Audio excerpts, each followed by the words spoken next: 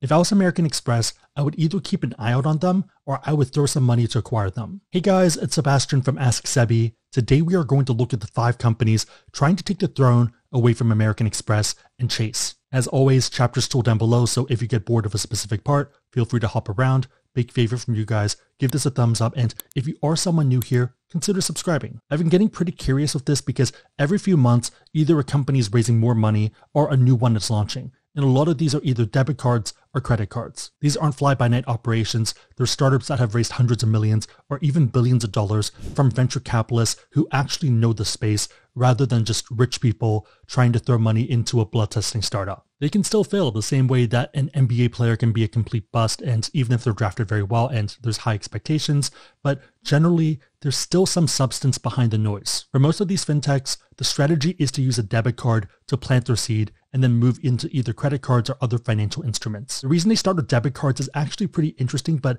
maybe a bit boring, so hopefully I don't put you guys to sleep. This is the one area where startups can really stand out compared to the big banks, given the rules involved. For big banks, the interchange fee is kept at 21 cents plus 0.05% of the transaction and also 1 cent for fraud prevention. The middle number isn't 0.5%, it's 0.05%. Doing the quick math for a $10 purchase, you have 21 cents plus 0.5 cents, and let's round that up to 1 cent plus additional 1 cent, that's 23 cents. If we increase that purchase to $100, so 10 times the amount, that's still only going to be 27 cents once you do the math. Even at $1,000, it's only 72 cents. Smaller issuers, so those of less than $10 billion in trust assets under management in the prior year, are exempt from this. Depending on the type of card, they can charge up to 1.44% for Visa and 1.46% for MasterCard. So going back to that $10 purchase, that's going to be 37 cents. $100 purchase, interchange fee is now $1.68. $1,000, that's $14.82. These numbers might sound pretty small, but if you have 4 million account holders, then these numbers start to add up pretty quickly. Due to the rules involved from the Durbin Amendment to the Dodd-Frank Act, these big banks just can't compete. The second part of this is that these fintechs know that Gen Z will be the tastemakers. I'm a millennial, and it hurts me to say that when I was 20, I thought of 30-year-olds as pretty old people who didn't really have much taste. A lot of this is going to be about changing preferences. Let's take a look at Motley Fool. Gen Z is focused on no annual fees, insurance and other protections, and other. In contrast, millennials are focused on rewards and also low interest.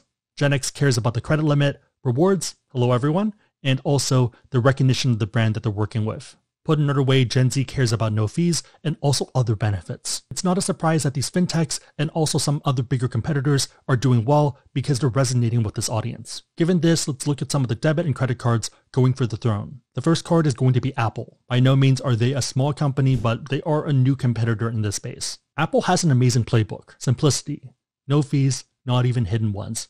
Powered by Apple. This actually ties into their grand plan and how they operate as a big company. A really good example of this is AirTags. I would consider myself a technologist, and back in 2016, 5 years ago, I bought tiles. Ironically, I was pretty late to this because the company started in 2012. It was pretty much a square that would track where your belongings were. If that sounds familiar, it's because Apple just released AirTags in May of 2021 and innovated the whole space. Even though this existed for a long time, Apple took what worked and made it even better and just marketed it better. Something that was a pretty niche item is now a whole product category. Unlike a lot of the other FANG companies, or I guess it's now manga, so Meta, Amazon, Netflix, Google, as well as Apple tends to put a lot of resources behind what they're working on. If they're going to do something, they're going to make sure it's successful. As straightforward and simple as the Apple Card is, I've had a ton of people ask me whether that's actually better than the Chase Sapphire Reserve. Fundamentally different cards, but it earns a percentage back, it's metal, and it's also very simple. If Apple decided to double down in this space,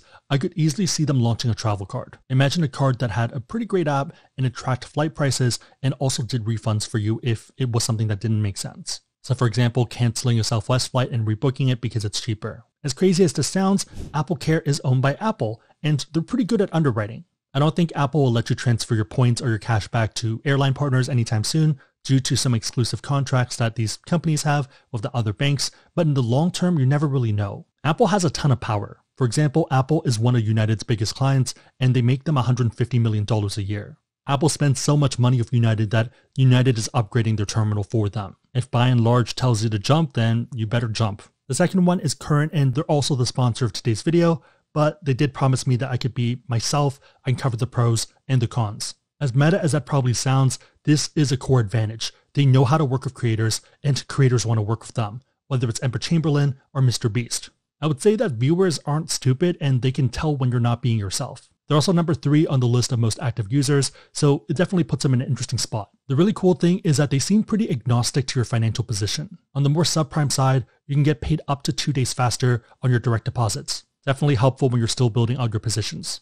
They also have things like overdraft up to $100 without fees. In the mid-stage, when you're more focused on convenience, you can send money to other current members. There's also 40,000 fee-free ATMs from Allpoint in the US. You can also mobile deposit or deposit at over 60,000 stores. On the advanced side, there's a ton of other point earning opportunities. They have a premium account where you can get up to 15x points on your purchases.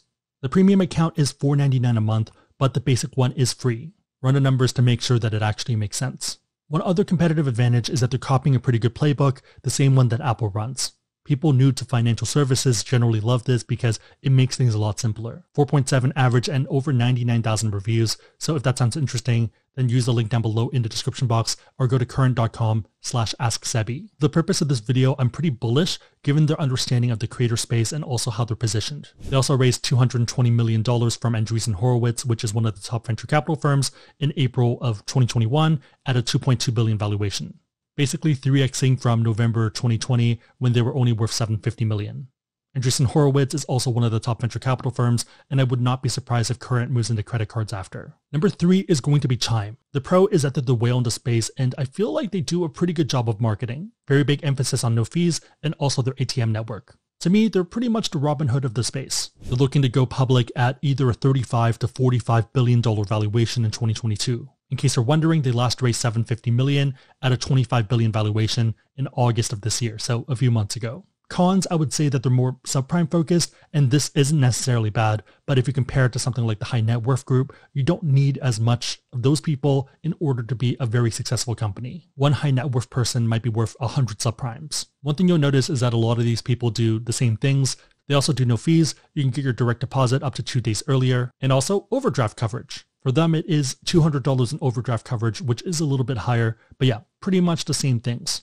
One interesting thing is that Chime does not have a premium version, and it might not be in their game plan. Instead though, they do have a secured card to help you build your credit. My guess, and maybe this is very big brain or small brain, is that they're going to push more towards the credit card side because they're probably hitting the ceiling for the debit card interchange fees. They know at some point they're going to break through that 10 billion AUM number, so it's making sure that they have a plan afterwards. I do think that Chime is the closest one to being a full-fledged institution. The big question though is whether that's Chase or Synchrony.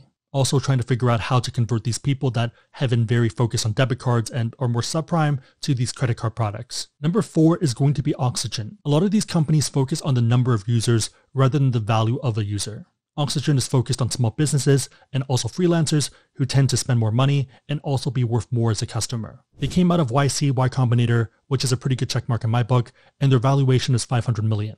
They do have a tier system, but it's a bit complicated. I'm a fan of complicated because that's just how I work, but that's not going to be for everyone. I feel like the messaging and the fact that there is some complexity means that they're focused on prime and also super prime. The fact that they have things like travel insurance, Peloton, as well as Netflix reimbursements, and also even Priority Pass means to me that they're focused on this demo that doesn't want to get credit cards or isn't able to get it yet, but they want those benefits. This makes a ton of sense given the interchange thing that we talked about at the beginning of the video. So if you have these people who spend a ton of money, but who don't or can't get a credit card, then why not put them into this debit card? My fear is that maybe it's too small of a niche. So yes, maybe everyone does become a small business and that's the future, then great. But if not, then you're kind of in this weird spot where you're appealing to these people who want to start businesses, but at the same time, who just don't want to get credit cards. And I feel like for most people, you eventually evolve from debit cards to credit cards. That feels like the natural flow.